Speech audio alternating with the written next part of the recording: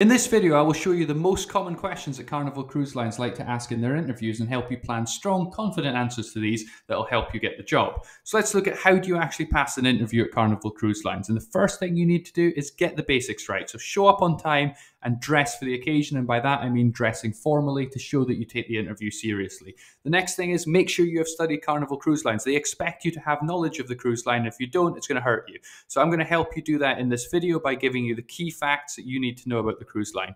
Then make sure you have studied the requirements for your role and you actually show them that you meet them. So look at the job description, look at the job advert, and in the interview, show that you actually meet what they're looking for, because that is what they're assessing you on. The next thing, remember it's a job and not a holiday. Recruiters at Carnival absolutely hate people talking about that this is a great opportunity to see the world and they'd like to go traveling. This is not what they're looking for. It is a difficult job with long hours, and you need to understand that it is not a holiday. You're applying for a job. The next thing you need to do is know the questions that Carnival most commonly ask, and I will show you the questions that come up most frequently in this video. And then more importantly, have answers ready and prepared for those. And by the end of the video, you will have strong, confident answers to the most common questions, and it will make such a difference to your success at interview.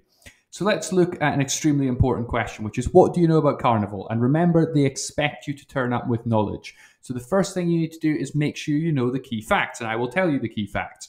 Then you need to show that you have taken time to prepare, and I will help you do that preparation. And then you want to exceed expectations. You want to drop in some facts that only people that have taken a lot of time to prepare would actually know. So let's look at some key facts that you can take to your interview. So the first thing you can say is very simple. Carnival is an international cruise line. Then you can say that they are part of the Carnival Corporation and PLC, that is the business that owns Carnival. There's Carnival Cruise Line, which is one cruise line brand, but then you've got Carnival Corporation, which owns lots of brands. For example, Cunard, P&O, Costa, New Holland, and lots of other lines are owned by Carnival Cruise Lines, and you need to be aware of that. The Carnival brand itself is affordable. It's got broad appeal. It is family friendly. So on a Carnival ship, you will see lots of children. You also have a very fun environment. The Carnival brand is based around fun. They welcome millions and millions of guests every single year on their ships. Currently, they are the world's largest or the world's second largest. They are competing with Royal Caribbean. So you need to know where they are ranking. Sometimes they're the world's largest. And this is Carnival, not all of the Carnival brands, just the Carnival Cruise Line. They sometimes are the biggest, sometimes the second largest. So make sure you know where they are at the time of your interview. They have an American market focus. The majority of the Carnival Cruise Line ships depart from America, so you need to be aware of that. They are very famous for their very iconic funnel. So if you look at the ships, the first thing you notice is the large iconic funnel, and they've had that on their logo for a long time. You need to know their largest ships. So a good idea is to look up Carnival ships and learn the names of maybe the top 3 largest ships and have that in your memory. They were founded all the way back in 1972 by Ted Arison. And they made a start in the Canadian Pacific line. That's where they actually got their first ship from, which was called the Mardi Gras. And before that, when it was part of the Canadian Pacific line, it was the RMS Empress of Canada. That is a really nice fact to take to your interview. The company has also provided a lot of charity support, so it's a good idea to look up what their current fundraising is and some of their charitable achievements, and you can talk positively about that in the interview. My other top tip is reading the Carnival Corporation's annual report, just having a flick through it, not reading every single word, just skimming over it. Say in your interview that you've read this, and you will get a really great idea of their current strategy, what they're focusing on, and it will explain a lot about how the company actually works. And that's really good reading. And so what I would recommend is you take some notes from this, or you screenshot this, or try and remember as many of these facts as you can, and then you'll be ready and well prepared for the start of your interview. The next question I want to look at is what would you do if you saw someone not following safety procedures? And this is a very common question, and there is a right answer and there is a wrong answer. So what they want you to say, firstly, is that I have a duty of care to all passengers and crew. Say that you take it seriously. If you're a member of the crew, safety is something that is your responsibility. That's not just for the captain. That's not just for the senior people. Every single person on that ship is responsible for safety to some extent. Then you say, I take safety incredibly seriously. So you haven't even started answering what you're going to do. People jump in and say what they're going to do. What you need to do is start by saying that you've got the right values, that you're worried about the right things. You have to be very clear that safety is incredibly important because that's what they want to hear. Then you say that failure to follow safety procedures can cause serious harm. If you don't follow these procedures, people can die. It's that serious. People have been operating cruise ships and ships for a very long time, and these safety procedures are very well thought out and they're there for a reason. They must be followed. Then what you say is, I would never ignore a safety breach. I would intervene to ensure everyone's safety. So throughout the answer, you are being very clear that safety gets taken seriously. Remember that the person interviewing you is going to be taking notes. And can you imagine if they hired someone that gave a bad answer to a safety question and they let them work on their cruise line having shown that they don't understand safety? It's important to get this right.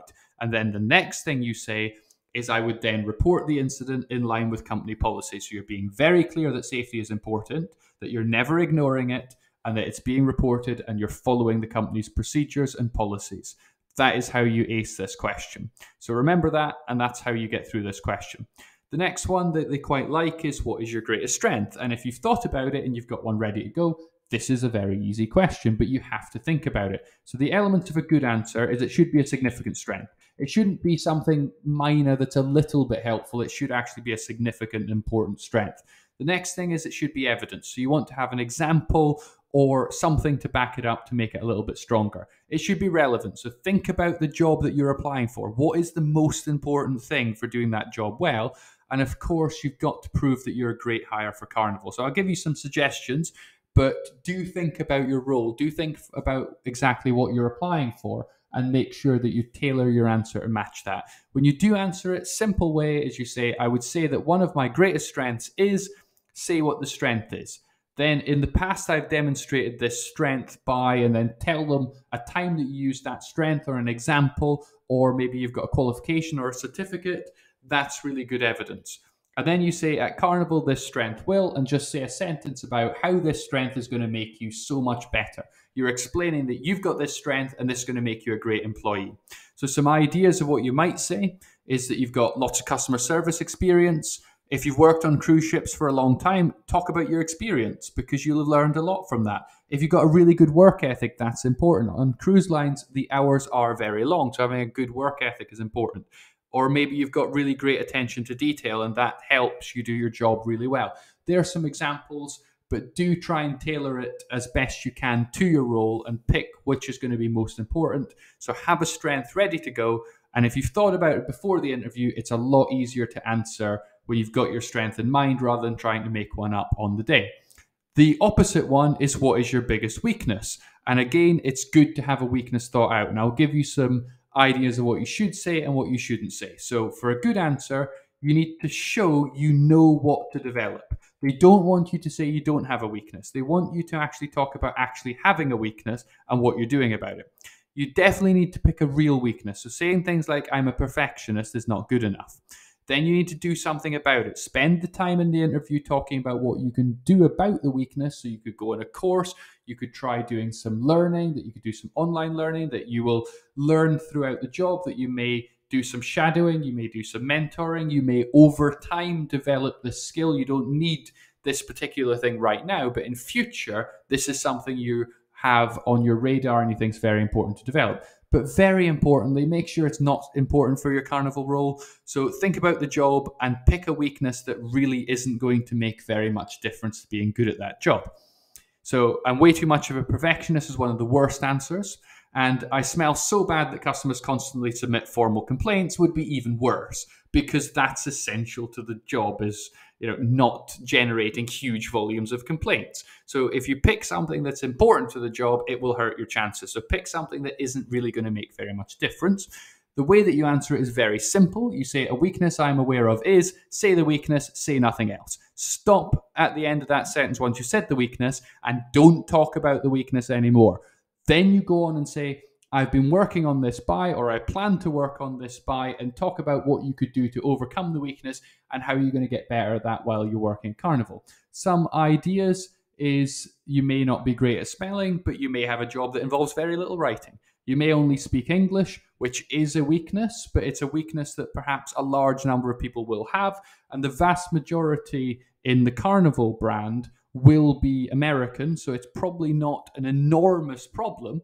But of course, it would be great if you could speak other languages, and there'll be great opportunities to learn that while working on a cruise ship. If you are not in management, you may talk about delegation, because you're not probably going to be doing very much delegation. Public speaking, you're probably not going to be giving large speeches to thousands of people very often, or if ever. So you could talk about that as a weakness. If you're not great at saying no and you always try your best to please, that's not a terrible thing, but it can be a weakness as well. If you've got a job that doesn't involve any math, but you're not great at math, then you could talk about that. And it's very easy to talk about how you can overcome that. So that's how you do the greatest weakness question. And make sure you've decided on it before your interview so you're ready for the question, rather than trying to desperately think something up on the spot and coming up with a wrong answer. The next question is, why do you want to work for Carnival Cruise Lines? And I can't tell you exactly why you personally want to work there, but I can give you lots of suggestions. So we'll look at what your answer should include, and I'm going to give you lots of phrases that you can piece together to develop an answer that works for you. So one thing to think about is Carnival. Is this the right brand for you? And if it is, which it should be because you're applying for the job, why is Carnival the right one? Why are you not applying for Cunard? Why are you not applying to P&O? Why is Carnival the best brand for you? And show that it is.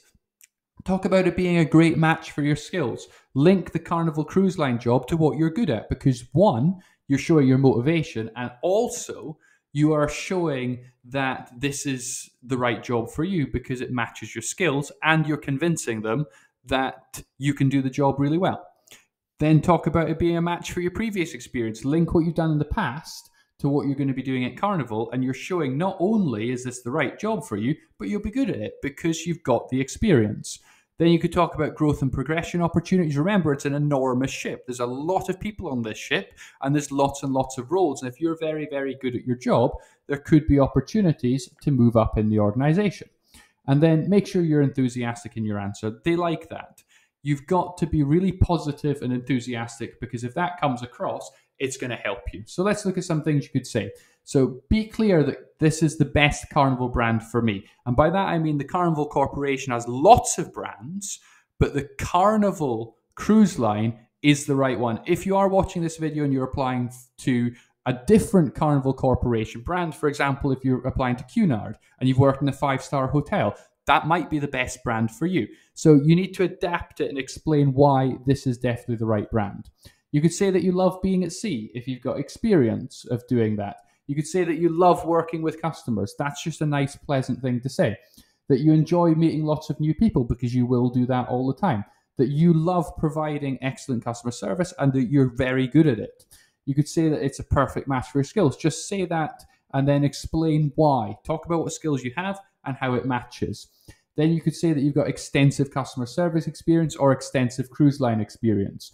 That you want an active and a busy job. Remember that thing I said about this not being a holiday? This is the complete opposite, saying that you know that you're going to be busy and it's a very active, hard job and you like that. That you like working in teams. A cruise ship cannot be run by one person. It would be a disaster. You've got to have lots of teams and they've got to work together. You maybe see this as a long-term potential career, that you want to work on cruise ships for a long time and you want to move up, and you're quite ambitious and you see that on a large organization, you're going to have those opportunities. So what I would do is I would definitely have this bullet pointed. So you have bullet points about, I want to work at Carnival Cruise Lines because, and then have maybe 5 or 6 bullet points and be ready with that, because they're going to ask this question. If you have thought about the answer, you're going to be so much more confident and your answer is going to be so much better. Another one that is really common is, how would you deal with an upset or angry customer? And they want to see the right answer here. So I'm going to give you the characteristics of a really great answer. So the first thing is you reassure them. You say you'll always remain calm and you would never argue back. Then you say that you would actively listen and gain an understanding of the issue. You're not going to be able to solve that customer's anger or the customer's upset if you don't understand what the problem is. So the first thing you're going to do is listen. Quite often when a customer presents to you angry, they are often just wanting someone to listen to them and take their complaint seriously. And if you show that you're doing that, it does often go a long way. Then apologize for anything that went wrong, and you will issue a sincere apology once you see that there is an issue. You're going to de-escalate the situation, so you're not going to do anything to make it worse. Your goal is to calm the situation down and get it under control. You then say, I will, of course, always follow Carnival policies and my training. So just reassure them that you're going to follow the company's policies. And then the final thing to wrap it up is that your goal is to resolve the cause of the anger or upset to the client's satisfaction. You are aiming to take that angry and upset customer, solve the problem that is presented, and restore positive relationships, and that Carnival is actually providing the service that they actually were looking for. So that is how you successfully answer the question. It's all about reassuring them that you're going to do the right thing. And then before the interview ends, you need to have some questions ready. So they may ask at the end, and usually they do you have any questions for us? And the answer to that has to be yes. And you need to have thought of and decided on 2 to 3 questions that you could ask them. And I'm going to give you 5 suggestions, and you can pick from these which ones you'd most like to ask. So one you could say is, in your experience, what have you enjoyed most about working for Carnival Cruise Lines? And when they say, I love this bit and I love this bit, you can agree with them, share in their enthusiasm, and link that to part of the reason why you want to work there. You could ask, what training and progression opportunities do you see for my role over the next 3 to 5 years? And when they talk about typical career paths and opportunities, you could show an enthusiasm and an interest in that. But remember, the people interviewing you may in fact be those people that could actually provide those opportunities. So now is a good time to have those conversations. The next thing you could ask is there anything you would suggest a new hire do before starting in order to be well prepared for starting work in the cruise industry? And then when they suggest things that you could do, make a commitment to doing those things. Show that you care about being well organized and you take your job seriously. You could also say, I am very interested in the position with Carnival. I would therefore be interested to know the next steps in your hiring process. You probably want to know that, so you may want to ask it. And then at the end, thank the interviewer for their time and end on a positive. Don't try and negotiate your salary. Don't ask about delaying your start date. Don't ask about holidays and time off, or anything that will come across negatively. So I would appreciate if you post in the comments below what questions Carnival asks in your interviews. Like and subscribe. I wish you the best of luck in your Carnival Cruise Line interview. And finally, thank you very much for watching.